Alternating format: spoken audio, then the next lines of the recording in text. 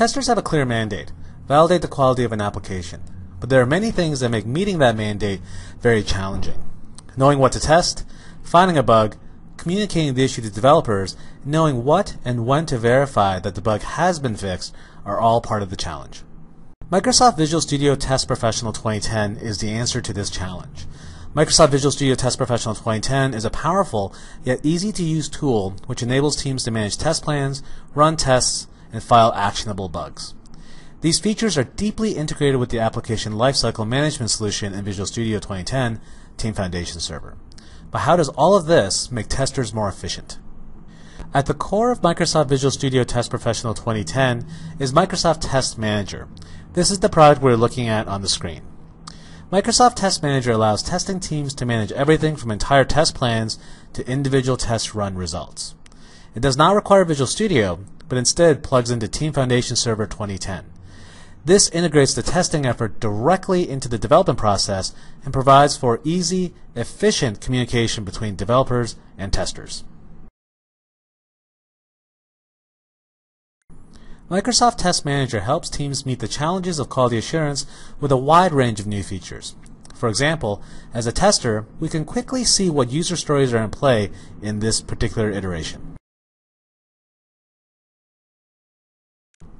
More importantly, we can also see what user stories have not yet been tested. We can see that there is one user story that has no tests associated with it. This should never be the case. If there are active user stories in a given iteration, we should be testing them.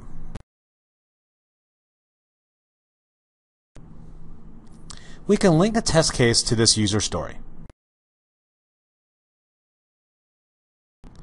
We already have a test case that addresses the registration scenario, so we just have to bind them together. This link tells the rest of our team how we will validate this particular user story. We've done some planning and organizing. Now let's do some actual testing. Microsoft Test Manager gives testers a wide range of options for testing. Strict, regimented testing is certainly important, but so is exploring the application under test to find new kinds of bugs. Microsoft Test Manager supports this kind of exploratory testing equally as well. With an exploratory test case, we just have some general test steps. These steps are intended as guidance. The idea is for us to freely explore the application under test in a general area, looking for bugs. Let's try running an exploratory test case. Any effort we spend testing is valuable. Microsoft Test Manager ensures that the work we do exploring does not go to waste. As we are working our way through the Blue Yonder application, Microsoft Test Manager is actually recording all of our actions as we perform them. We can use these actions later on to build automated test cases if we want to.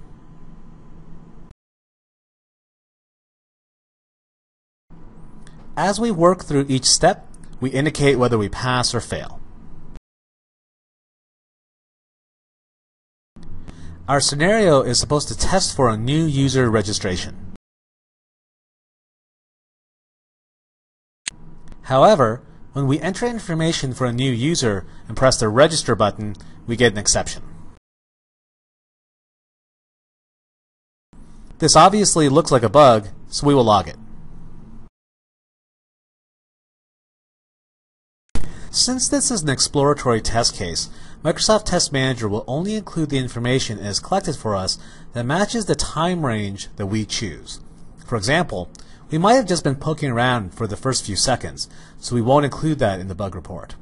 This enables us to explore the product as much as we want to, yet only include information that is relative to the bugs that we find. We will save our bug at this point so developers can begin their investigation. Everything is stored in Team Foundation Server 2010, so there's no need to transfer information or even send anyone an alert. It's all taken care of for us by Team Foundation Server. While our developers are investigating this bug, we can look at how we can leverage the work we have done so far. Some organizations shy away from doing too much exploratory testing because the effort cannot be reused. If you spend an hour clicking through a product, it would be ideal if that hour could be leveraged by your team as well. Microsoft Test Manager enables you to do exactly that. For example, as we were working through the product, our actions were being recorded. This can be used to create test cases later on. Not even a single click is wasted.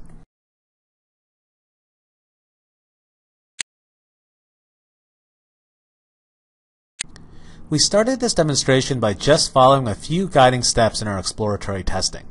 Now that we have run this test case once and found a bug, this test case is going to be a formal part of our test runs going forward. When we ran this test case the first time, we just made up some information to enter for the new user, the username, email, password, etc. Now let's evolve this test case a little bit and make it more sophisticated. We will turn the username, email, and password into parameters.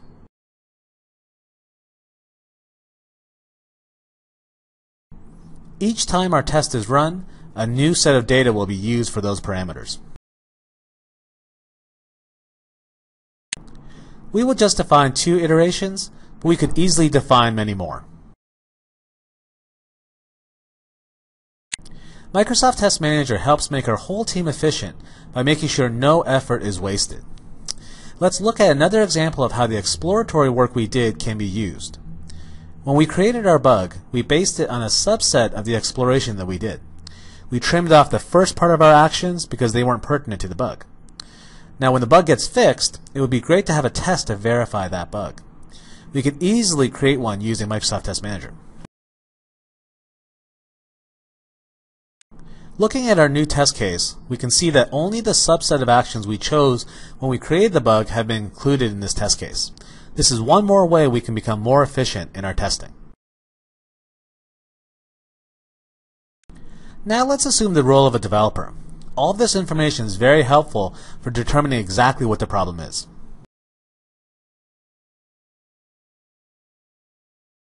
Because Microsoft Test Manager automatically captures so much information for us, there is no need for the usual back and forth between the developer and tester trying to figure out exactly what the problem is.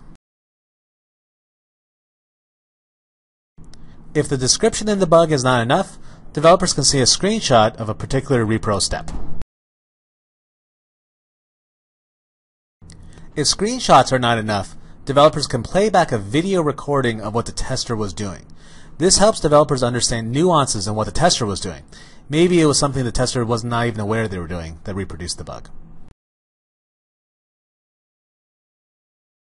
Lastly, if developers want to know how the machine was configured, they can easily look at the system information that was automatically added to the bug.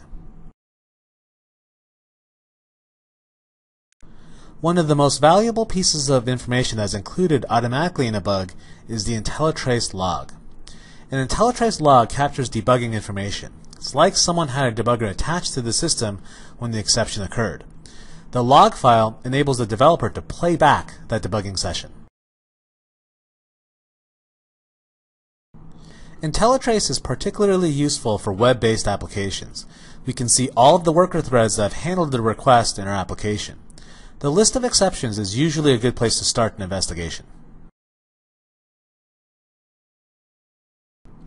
When we drill into an IntelliTrace file, we put Visual Studio 2010 into debug mode. We can drill down right to the source of the exception. Let's not worry too much about how we are going to fix this bug. Let's just stop our debugging session now and assume that we will put in a fix. The great thing about IntelliTrace is that we can stop this debugging session and pick it up where we left off later on by just opening up the IntelliTrace log file again. Since we are going to make a code change, it would be ideal to have a regression test to go along with that fix. This is where the line between development and test blurs a little bit with Visual Studio 2010. We can leverage the recorded actions from our manual test earlier and turn them into an automated coded UI test. We just have to point Visual Studio Test Professional 2010 at the test case and it will generate automated test code for us. The effort we, or our tester, spent recording this test has been leveraged into an automated test case that we can use in a number of places. As a developer, before we check in our fix, it makes sense to run this test case to verify that fix. We can also include this test in our build verification test suite. And of course, this automated test case can be used by the testing team to quickly investigate any new builds. If this test passes, then it is worth the time to manually verify the fix as well. Let's assume that we have implemented a fix. Now we'll check in our work. As part of our check-in, we can associate our work with the bug that we are targeting. This will help everyone in our team, including our testers, know why we are making this change. We just simply check off the bug we were targeting, and it will be resolved for us. Once our changes are checked in, a new team-wide build will be run. One of the new features in Visual Studio Test Professional 2010 is the notion of test impact. Visual Studio Test Professional 2010 will automatically calculate what tests should be run to address the new code that's been checked in. This is a very powerful feature that eliminates a lot of guesswork when it comes time to verifying bug fixes. That original test case started off as an exploration.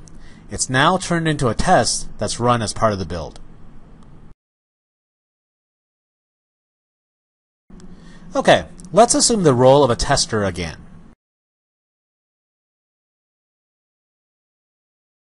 A healthy team produces a lot of builds, but it can be challenging to figure out what tests we should run. Microsoft Test Manager helps us narrow down what testing we should be doing with our own view of test impact. We have a new build available, so we will assign it to this test plan. Based on the tests that were affected in this build versus the previous build that we assigned to this plan, Microsoft Test Manager will recommend a set of tests for us to run. This takes the guesswork out of planning our test pass. This is another step towards efficiency. As testers, we can spend less time trying to plan our testing and more time actually doing testing.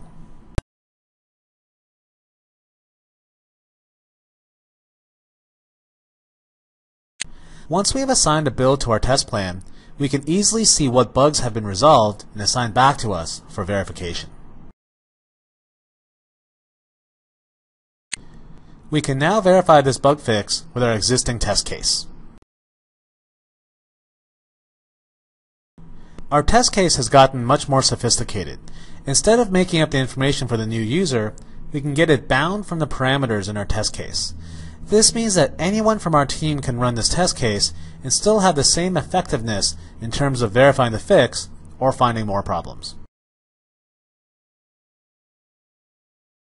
But running this test case manually again is a little bit tedious, so we can do a quick sanity check and just run the recorded actions automatically. We used our recorded actions earlier to generate an automatic coded UI test. Now we are using that recording again to have Microsoft Test Manager automatically play back our manual test case for us. Microsoft Test Manager will run each step for us. This is a great way to quickly verify a bug fix, and is just one more way for us to leverage our earlier effort. Our scenario passes this time, so the bug fix has been verified. Visual Studio Test Professional 2010 ensures that no one's efforts are lost. Visual Studio Test Professional 2010 ensures that testers and developers can leverage each other's work to ensure that they are building the highest quality software possible. Lastly, let's assume the role of a project manager.